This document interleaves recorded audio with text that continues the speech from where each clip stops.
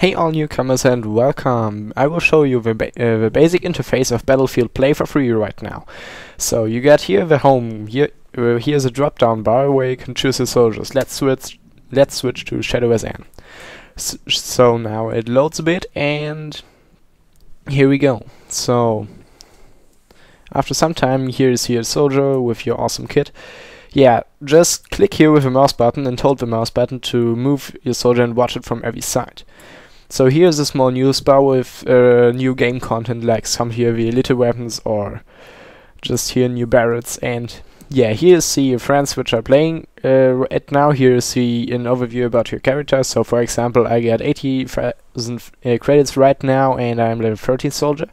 Here will be added some new stuff later. Below here you see your weapons, for example, yeah, UMP 45, only with few M9 pistol and stuff like that. So yeah, here you can move. Here you can also see your apparel. So for example, which uniform you wear. I wear a pilot suit right now, and here you can see active boosters. You can also buy them directly. And the weapons shop, here you can choose any weapon you want. Let me just show you how to buy something. So I will choose Fight Bandage. Now you see you can purchase it either for Battlefields or for normal credits. The more Battlefield you spend on it, the more usage you have. So you just click on that shopping cart and now you can confirm your purchase, also how many days you want it. So let me purchase 50 users, which would cost 80 Battlefields now. So for this video it will be 5 users only, so 200 credits, which is quite down. So you click on the buy button and it will be added to your inventory. So now you can go over here to my weapons and scroll down, and now here you see the bandage. Just drag and drop them here, and now you have them on the space you want. For example, space 8 now. Yeah, it shows me a warning right now. You see, that is because actually it has only 5 users, and 5 uses are made very fast. So it suggests me to buy a new one. So you can do it just the same way. You can also add it here. So here, let me click on this, and it should open the shop right now. And now you click on the buy again, and you bought it for another 5 days. Now also that warning is away. And here you see users left 10. So the apparel section adds you pretty much of clothing and yeah, like barrets and new uniforms. You can also browse what you want. So here a hat uniform and like barrets. Yeah, then face, for example, sunglasses or that awesome day balaclava. You can also add uniform and accessory packs 1 and 2. So in the booster section you can get XP boosts and credits boosts. By now you can also buy them, and yeah, so you get more credits and more EXP per game, which is quite nice if you want to level up fast. Then here is the training section, the most important in my opinion.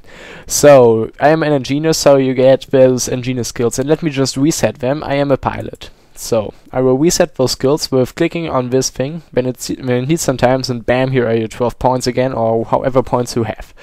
So now let me skill it. You just need to click on a skill. If you hold your mouse on the skill, then you can see what it is. So example here, helicopter training, helicopter piloting, train to pilot, combat and transport helicopter vehicles. You need this to pilot a vehicle at all. So not for the ground vehicles, but to steer a jet or a helicopter, you definitely need those skills. Yeah, increasing RPG ammo. Since I play also very much as a ground unit, I need this definitely.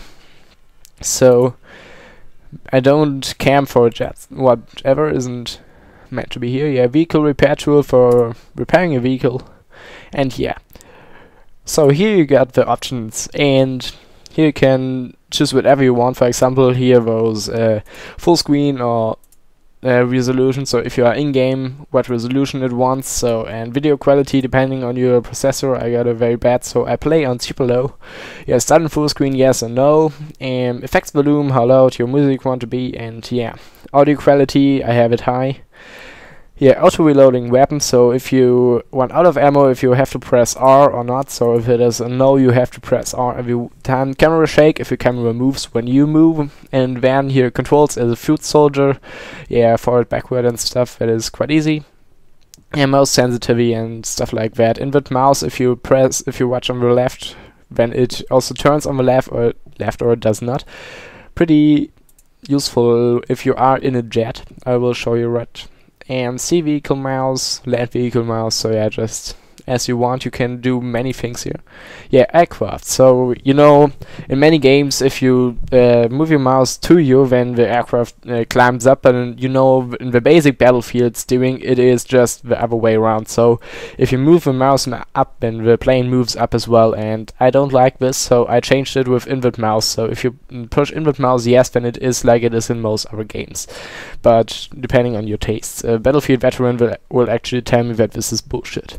Yeah, in the general section you got some other controls like entering or exiting a vehicle, bookmarking servers, or emotes, facecam, and you can change them all if you want. So you just need to click on something, for example you say all, and now it waits for your input, and let's press any key, like let's say you press the J key, and now here it is. So you can change any of these controls as you want, and you can also reset it to the basic controls if you just play on here, reset all controls, and now you see it is again on T, and also that aircraft stuff is back again. So let me change.